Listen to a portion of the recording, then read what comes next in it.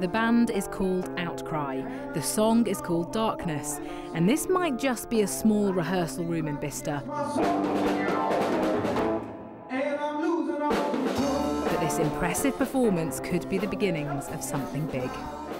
Kaiser Chief music and Coldplay Keen sort of music come together. I think the fact that Joe previously was from quite a heavy rock band, Dave's quite into his soul sort of music, and I'm more sort of classically trained on the piano. That's how it sort of all comes together, really.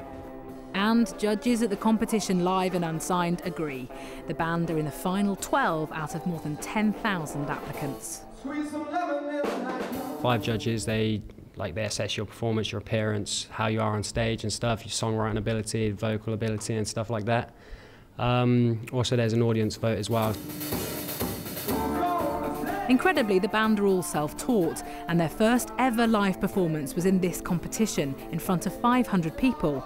Quite an induction, but they didn't buckle under the pressure. Oh yeah, that is awesome, yeah, such a thrill. Live and Unsigned, it's just a rush. I mean, before you go on there, you're like dry mouth, you think you're nervous, you know, it's all like that, but as soon as you get on there, it's like, it just feels completely natural for us. We're definitely enjoying it, yeah, it's just like an amazing experience really, playing in front of so many people. The band writes songs together, and this second, more mellow one is called Die Hard Lover.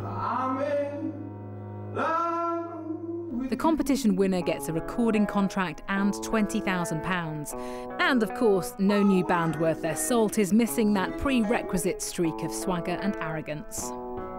Oh, we're going to win. I mean, there's no way we're not going to win. Though of course, if they do make it big, those answers will just look like cast iron self-belief. Gillian Kelly in Bicester for Thames Valley Tonight.